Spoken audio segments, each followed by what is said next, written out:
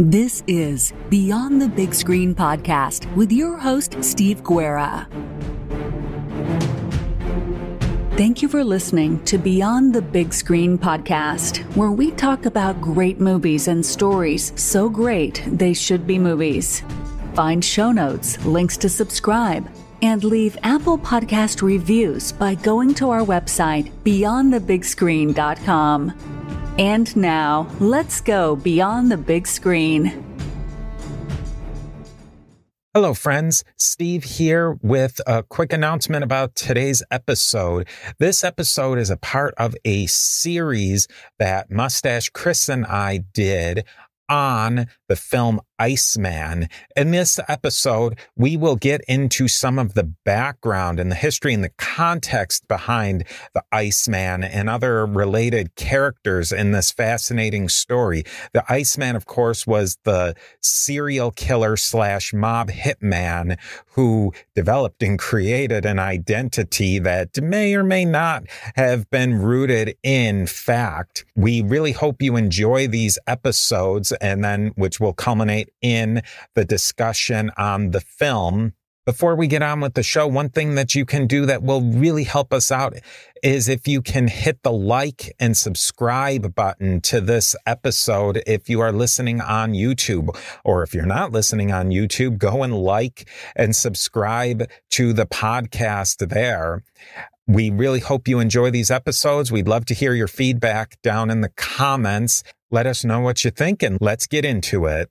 I'm excited again to be joined by Chris to talk about the background of a really infamous and in a sick way intriguing mafia figure, Roy DeMeo. Chris and I are jumping into the deep end of the mafia pool here, and we're really glad you joined us today.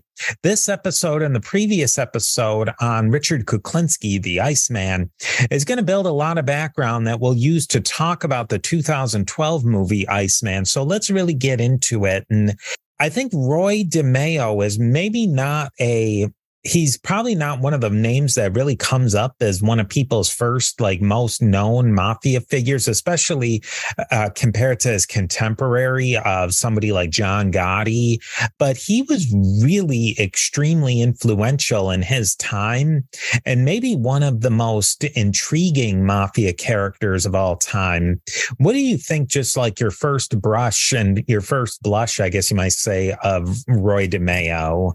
Yeah, it's like you pointed out, Roy DeMeo isn't as particularly well known as some of these other mafia guys. I think one of the reasons is where Hollywood and popular culture tries to present the mafia as kind of glitz and glamorous to a degree, where it almost seems like kind of like a fun thing, where when you start reading about Roy DeMeo, it's the exact opposite of that. It's the kind of really what the mob is, boiled down to its essence. And Roy kind of perfectly represents that, where it's not glitz and glamour. It's rough, it's dirty, it's kind of vile and disgusting.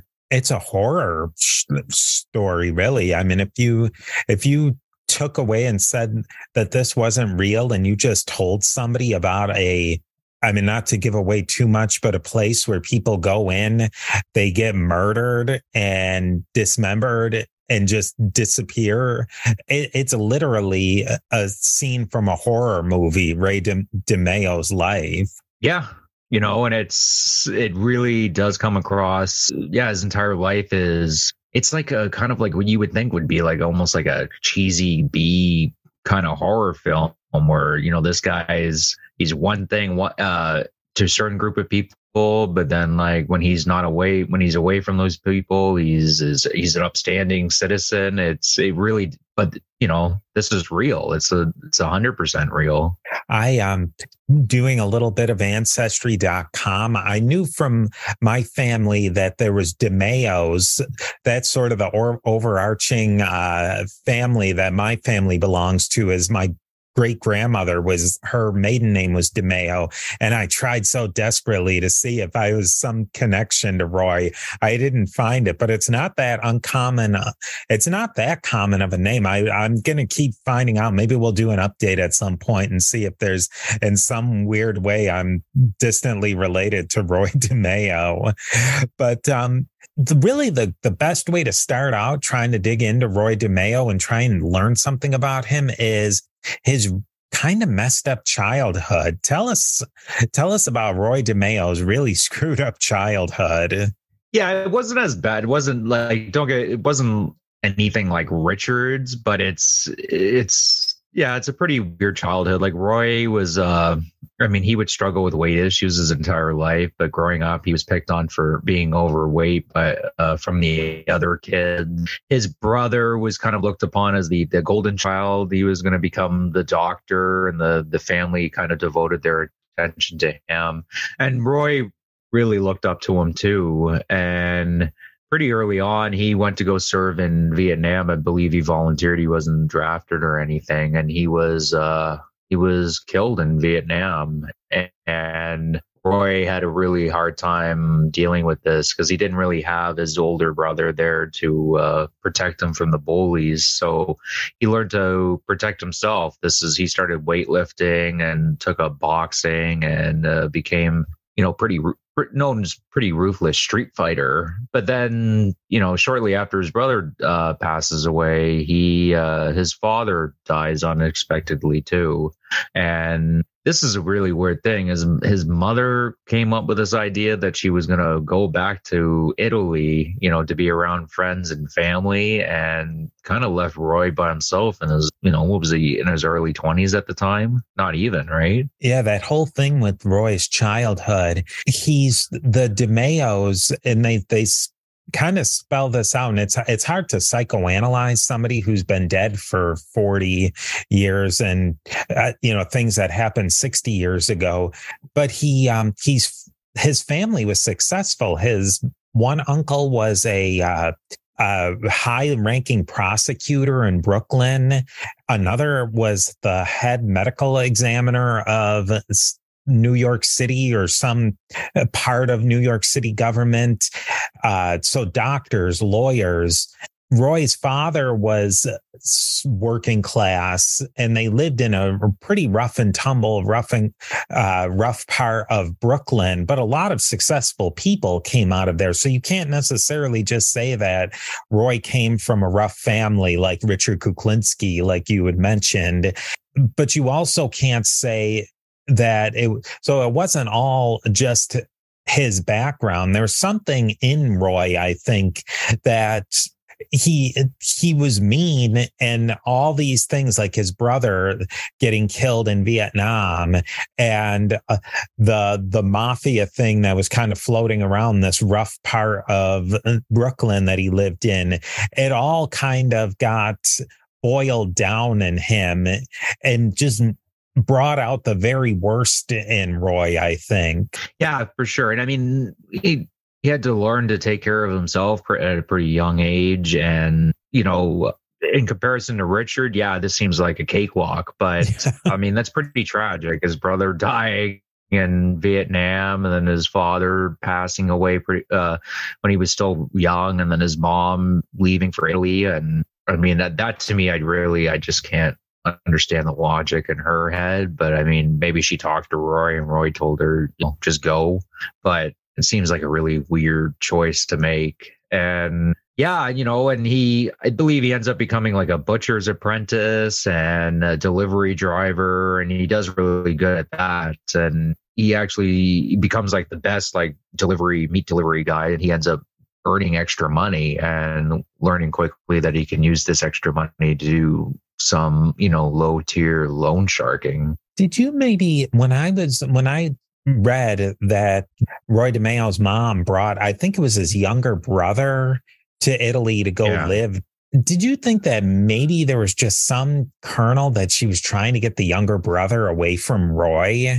It's very possible. Their mothers know their sons probably better than anybody, right? And maybe she saw the direction that Roy was going in and didn't want her youngest son to fall in that type of crowd. It's very possible. That's another one, the what ifs, but what if Roy's brother had come back from Vietnam as a hero, and Roy, I think that could have been something where Roy goes and joins the Marines too and goes to Vietnam, and then we don't have Roy DeMeo. Like, I honestly think that it could have been that Roy became so embittered with everything that at that just really critical time in his development, he sees his brother do something that a lot of people, like, I think the father wasn't so much into the brother joining the Marines, but it really did like open up all this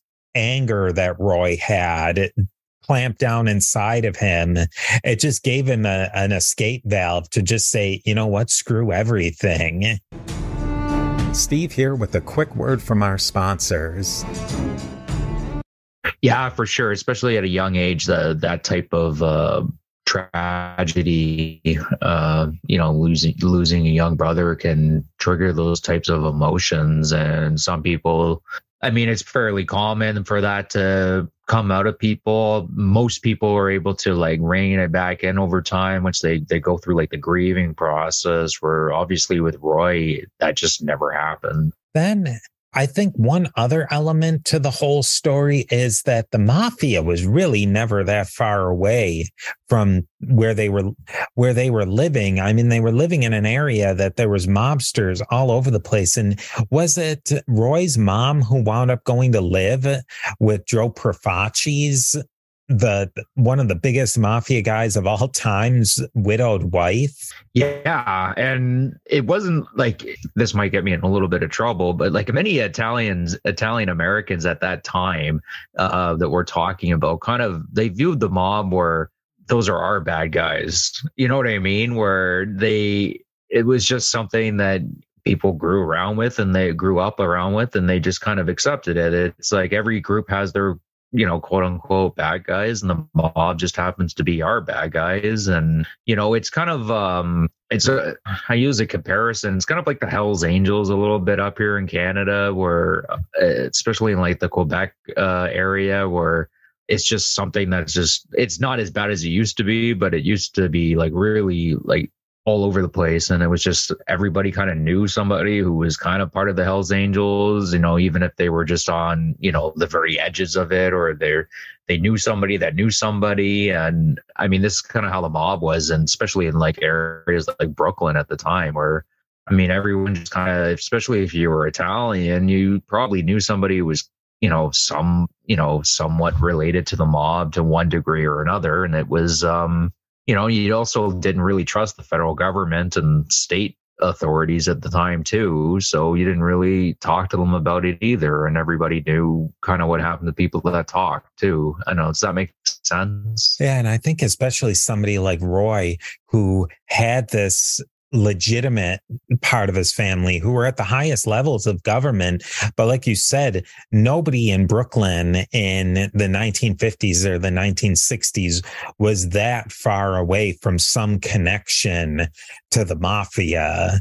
Even as straight as people wanted to be, that it was still, you were in school. I think I can't remember who was the mobsters that lived just down the street from Roy DeMeo, and he would hang out with them. It might have been the Profaci kids, and I think both of those Profaci kids wound up becoming doctors or lawyers or something legit.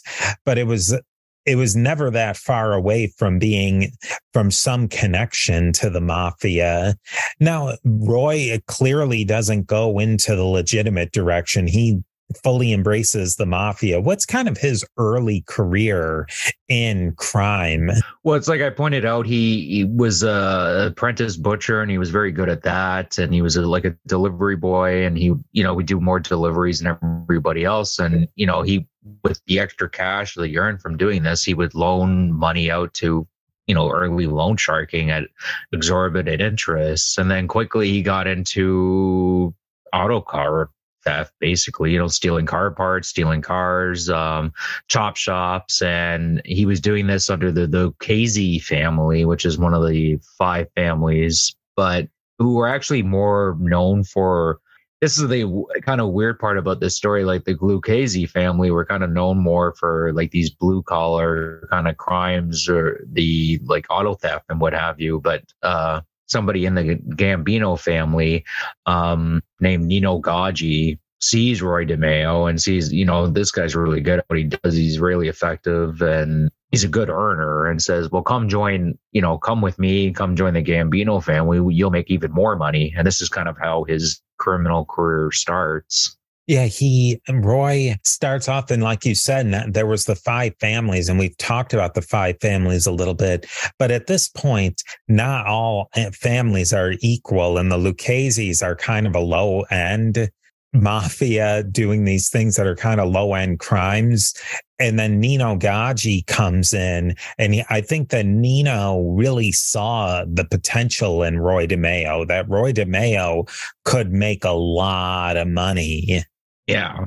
And he makes a ton of money doing this. And this is also the time period where he starts setting up the early part of like the DeMeo crew.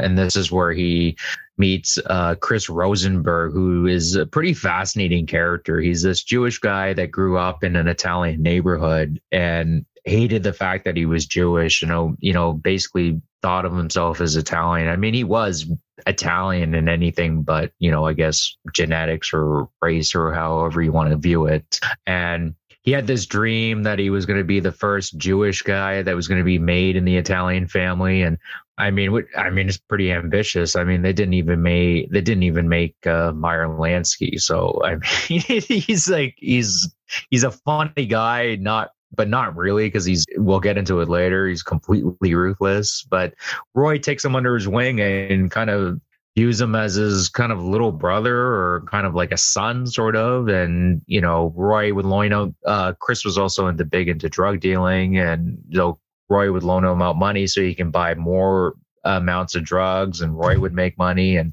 Chris would make money, and Joseph and Patrick Testa and Anthony Center, and there were a couple other guys, but those are the 3. Those are like the main guys in the DeMeo crew. And yeah, he goes from there. And I mean, somehow during this time period too, somehow Roy wounds up being like part of the board of directors of a credit union that he uses to launder money and from his car theft operations, but also like the drug dealing operations that he has going on with Chris Rosenberg. I don't think it's too far to say that Roy was really a criminal genius. He really understood how to make money with all these different things that he did. I mean, it's crazy all the different ways that he was earning money. One thing, though, is that at this point in the mafia in the 70s, early 70s, they say opening up the books is that they weren't making a lot of new mafia members at the time. So there was a lot of people like Roy DeMeo who were not strictly by definition in the mafia. They were attached to people like Nino Gaggi, who was a made man, but they weren't, a lot of new people weren't being made at that time. So you had people like Roy DeMeo making fabulous amounts of money, but they weren't directly a part of the mafia, which gave them a lot of latitude to do things like drugs and working with Jews and Irish and all these different other gangs in a way that if they were fully made members of the mafia, they wouldn't be allowed to do. Yeah, and it would, in the book Murder Machine, they get into this where like Nino even is trying to, when we get to that part, but like Nino is would tell Roy sometimes, you're probably better off not being made, because if the guys at the top of the family found out some of the stuff that you were up to, it would, cause a lot of problems for yourself. But, that we'll get into that a little bit later into the podcast. Well, why don't we talk about a little bit right now about Nino Gaggi, because he is a really interesting character in this whole thing.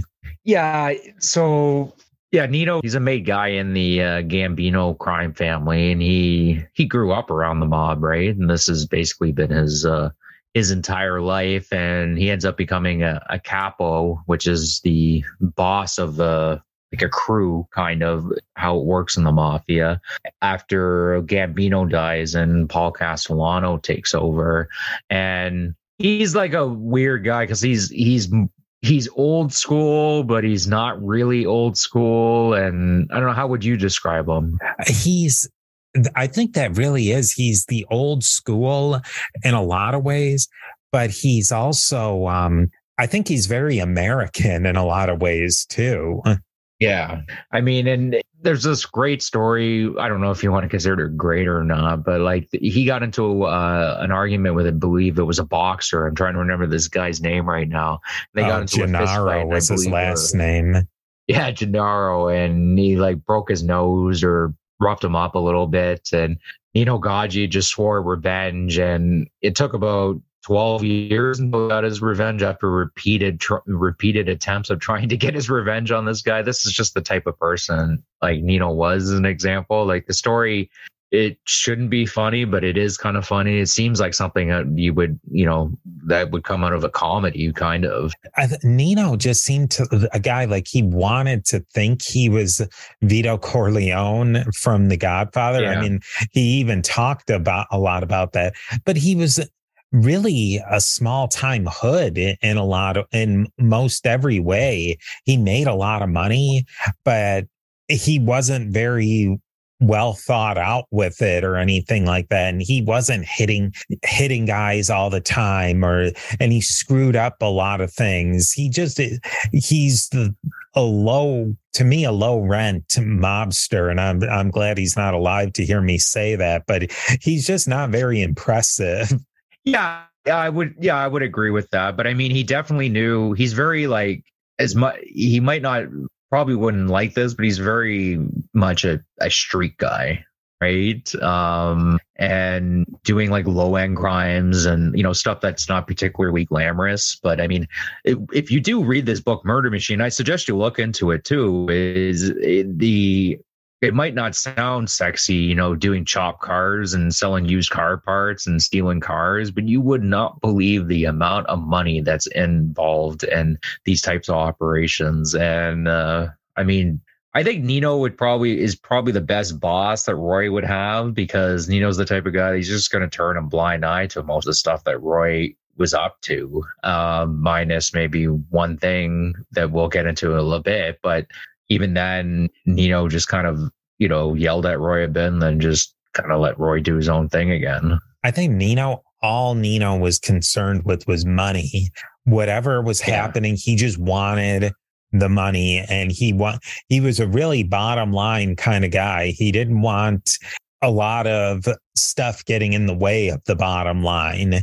Yeah. Loan sharking is a really interesting part of the mafia, because it really is the nitty gritty. And like you said, it's the not very sexy part of the mafia, but that's where they made a ton of money, was loaning money out at these exorbitant rates where people would have to pay huge interest balloon payments, we might call them now, called VIGs, once a week of the huge percentages of the base amount that the people would take out, and they would really have to take out another loan shark loan to be able to just pay the interest on these loans. And it was kind of once you got into that system of taking out a loan shark loan, you were never going to get out of it. Yeah, and people like Roy, you would use it too, or okay, whatever, you're never going to be able to pay your loan again. Okay, so I'm part of your business now, 50%. Or in the case of the Gemini Lounge, the guy who had actually owned the bar at the time had a loan out for Roy, and he was never going to be able to pay it off. So Roy said he saw an opportunity. It's like, oh, this is where I can do my business. It's got an apartment in the back, and it's a nice place. I like it. Okay, whatever. Give me your bar. Just send your bar off to me, and that's it. We'll call it even. And a lot of the times, this is how these mob guys would build up these little business empires. These people would take loans out 5% of the business, or 50%, or just the entire thing. Steve here again with a quick word from our sponsors. Let's talk about Andre Katz. That was one of the first big murders that Roy DeMeo was involved with. And it was one of the first ones that really got a lot of police attention put on him. Yeah, so Andre Katz was involved in the chop shop business with Roy, and it's not exactly sure what happened, or he ends up getting busted, and Chris Rosenberg was there too, and some people say it was like related to the drugs that Chris Rosenberg was selling at the time, but Andre Katz just kind of comes to the conclusion. He's like, well, I'm not going to jail for these guys, and, volunteers to go talk to the authorities about, the chop shop and the drug business that was going on in his facilities. Roy finds out that he was doing this because Roy had paid police officers off in the stolen vehicles department of the NYPD. I'm not exactly sure what the department's called, but this is what they specialize in stolen vehicles, and said that, Katz is talking. And Roy comes up with this plan.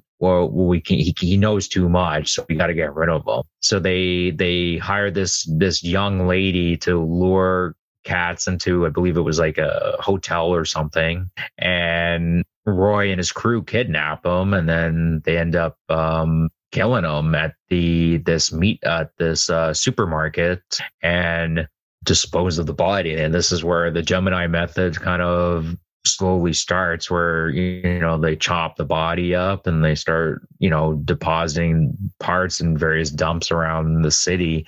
But they don't do it quite well this time, because apparently some pedestrians saw like a leg sticking out of a trash can or something, and then they end up learning that they have to become more efficient, cleaner at this.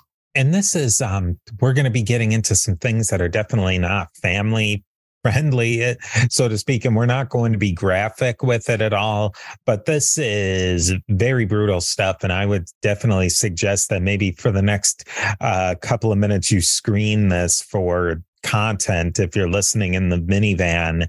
But the Gemini method, the Gemini was the name of the club that Roy had taken over through his loan sharking.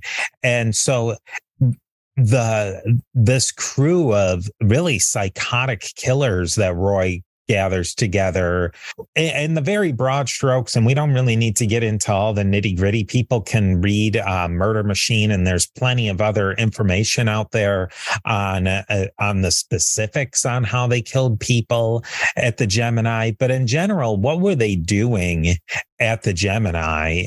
Yeah, so they used it was called the Gemini method because it took place in the Gemini lounge, and they would lure people into the back apartment, which was you can look up pictures, you can see the Gemini lounge, you can see this where the apartment building was. They would lure people back there, and basically, without getting into like a ton of the details, because it's rough stuff, they came up with pretty much the most efficient way and cleanest way of getting rid of somebody who was trouble and disposing of the body. So there was really no way to, if there was no body, there was no crime. At the end of the day, the cops could be like, well, we saw him go into the Gemini lounge. Roy could be, well, he left, a couple hours later, and then the cops are just if they can't find a body, they have nothing to pursue.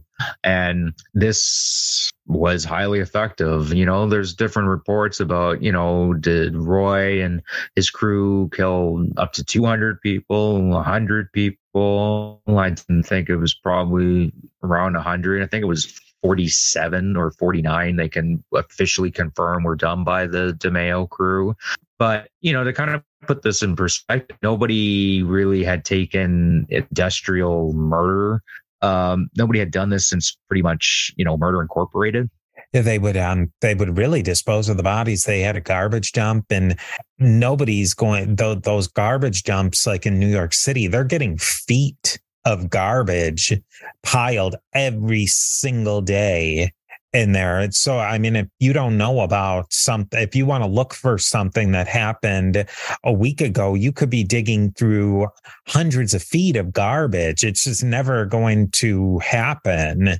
No police department in the world has the tools to do that. Yeah, and they were at one point they did think about like start digging through this garbage later on when they were trying to find some of these bodies so they could pin more, crimes on Roy. And they looked at it and they said, like, this is just not possible. There's no way to do it. I mean, and if you look into how they came up with the Gemini method and then the disposal of the bodies, it's ghoulish, but I mean, it's brilliant. It worked for the amount of murders that these guys were doing, and Roy was personally did a lot of these murders himself. I mean, so if we're looking at like 100 people, let's just say it's 100 people. I mean, how many did the Green River killer kill? Nowhere near that, I don't think. I mean, you could say that like Roy was one of the worst, if not the worst, like serial killers in American history, depending on how you look at it. I wouldn't say Roy was a serial killer just because I don't really want to, compare and contrast. But I mean, in terms of just the body count, yeah, it's like 100 people. And Ted Bundy wasn't anywhere near that. It's also, I think that this is a good place to really mark that Roy the businessman is a mafia guy. Within this time period, if I'm not mistaken, he does get his button, or he becomes a made member of the mafia, kind of against. Not everybody wanted him to become a made man. No, so Gambino dies and Paul Castellano becomes the head of the family, and so the books open up. And Roy is bugging, get me my button. I've earned it. I mean, and for the family, he was taking murder contracts and he was doing all the dirty work that nobody else really, well, it's not that nobody else really wanted to do. It's just nobody else was doing it as good as Roy was. And Paul kind of looked down at these street guys. He didn't really like being associated with them. And I mean, that's not fair from Paul to be saying that, because he would take their money anyways. But the one thing that Paul was like, Roy, he's uncontrollable. This guy is a loose cannon, and I can't really trust him. So Paul didn't really want to make him a made man. And so Roy comes to the conclusion, well, I just got to make even more money, and then they can't possibly deny me. And he opens up an alliance with the Westies, who are a pretty infamous gang of I believe it's the Hell's Kitchen area of New York. They're like the Irish mob. And by opening up this alliance with the Westies, he's able to, he opens up like construction contracts, which is what Paul was really into. He was more into like the labor union type stuff, the more white collar crimes. And the Westies end up becoming kind of like an arm of the Gambino family because of Roy DeMeo and Nino Gaggi setting up a meeting between, I can't remember the head of the Westies at the time, him and Paul Castellano. And later on, Roy ends up becoming the go-between between the Gambino family and the Westies in terms of just all business deals. And this is like a pretty huge deal because the Westies are infamous gang because of their brutality, but they also controlled they had a lot of power in New York at the time. And this is basically because Roy's able to pull this off. Paul really can't deny making him a made guy anymore, and he gets his made status. And we're going to wrap up today's episode right here. But if you enjoy what you're hearing, come and check us out on part 2 of this episode. While you're waiting, it would be great if you could leave a rating and review on iTunes. Go like us on our Facebook page and group and all of our other social media. You can find all of that and more at beyondthebigscreen.com. We'll talk to you next time.